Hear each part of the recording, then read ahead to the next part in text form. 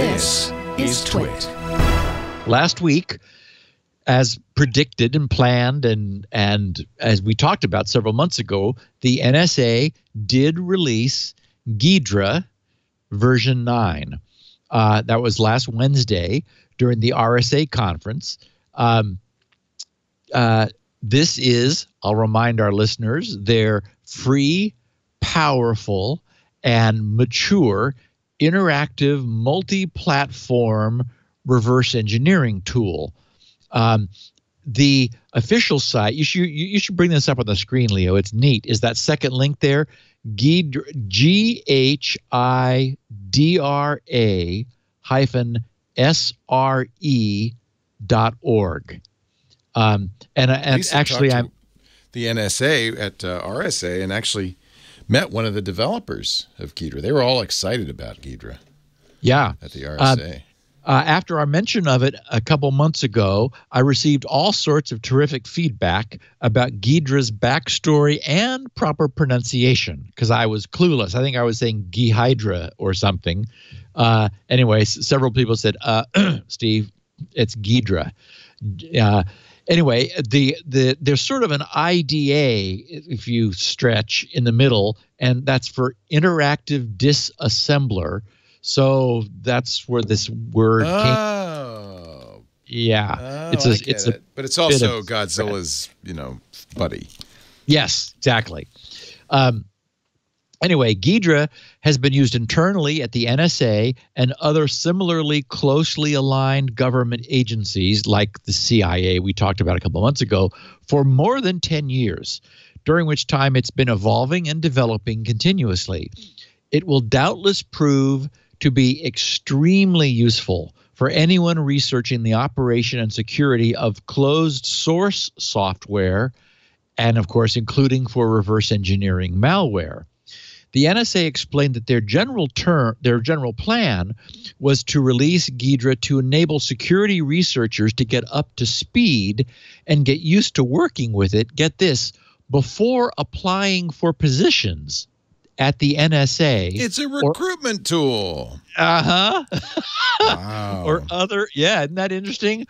Or other government intelligence agencies with which the NSA has previously shared Ghidra privately.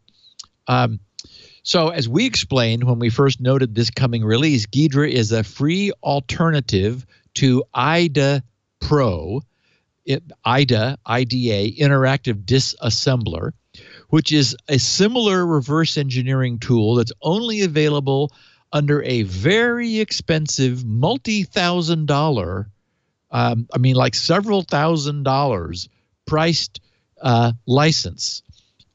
So by being offered for free and soon to be open source, they're still in the process of getting it ready for open source release. There is a link.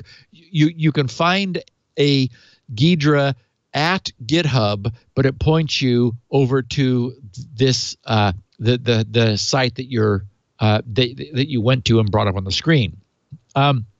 So by being offered for free, of course, most experts expect Ghidra to snap up a big portion of the reverse engineering tools market share immediately, especially since the reviews have been almost entirely positive. On GitHub, the NSA has this to say. They wrote, Ghidra Software Reverse Engineering Framework. And that's what the SRE is, Software Reverse Engineering. They said Ghidra is a software reverse engineering framework created and maintained by the National Security Agency Research Directorate. This framework includes a suite of fully featured high-end software analysis tools that enable users to analyze compiled code on a variety of platforms, including Windows, Mac OS, and Linux.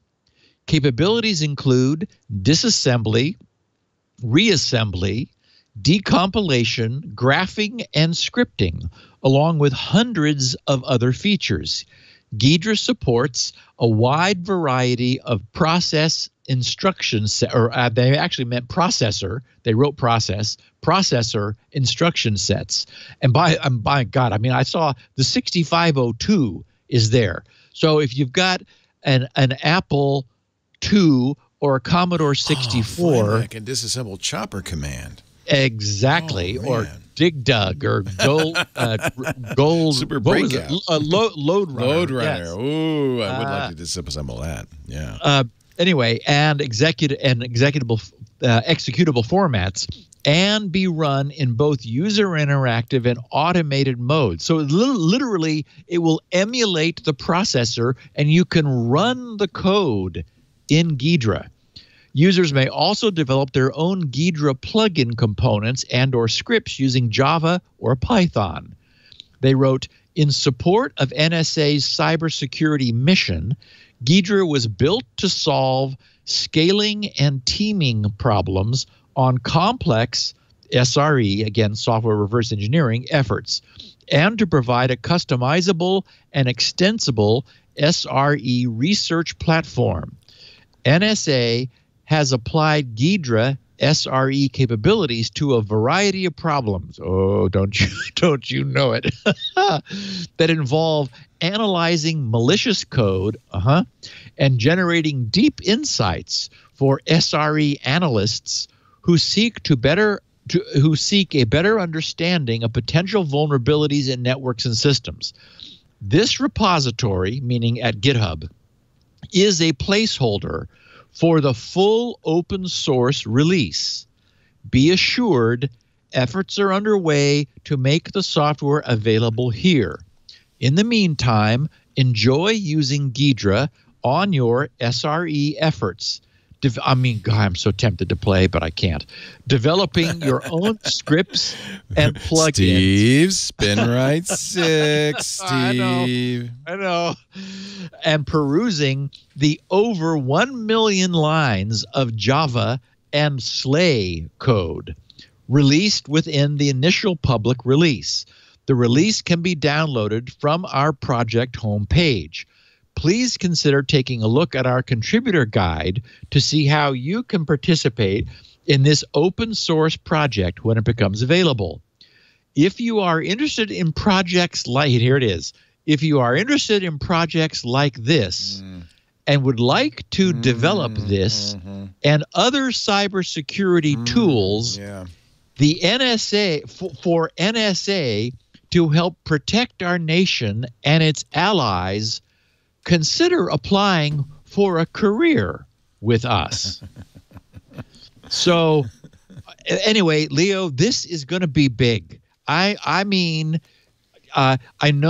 sure that IDA Pro has been cracked, and you can get like cracks for keys and so forth, on the net. There's just no way that a tool for that, with that kind of profile, that is being sold for that kind of money, hasn't been cracked by the crackers and available. But having an arguably superior tool, as I said a couple months ago, this announcement was not good news for the folks at Hexrays that have been arguably extorting the market because they had a captive market for years.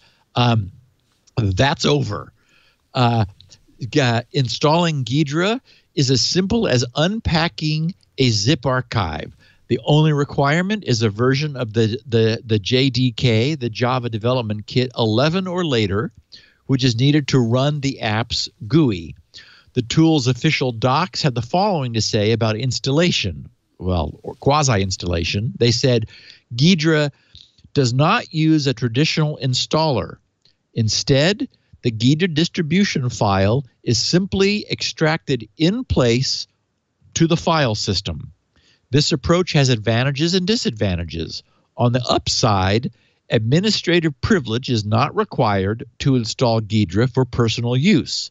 Also, because installing Ghidra does not update any OS configurations, such as the registry on Windows, removing Ghidra is as simple as deleting the Ghidra installation directory. So you just dump the files out of the zip and you're ready to go.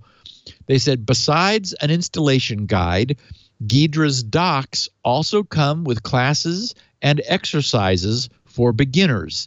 intermediates, and advanced levels that will help. I mean, the NSA is really going for this. Although this was probably all developed for partners like, other people at the CIA and other law enforcement, where they wanted to do reverse engineering, but they were like, huh?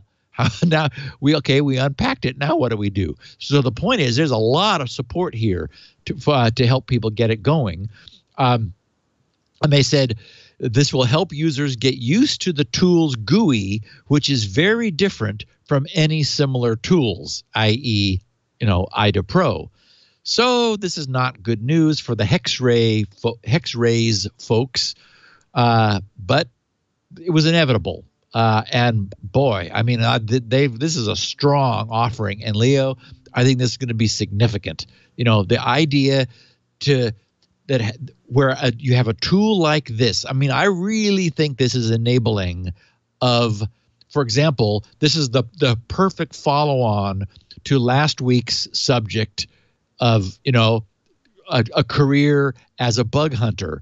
You cannot bug hunt unless you have a way of looking at code.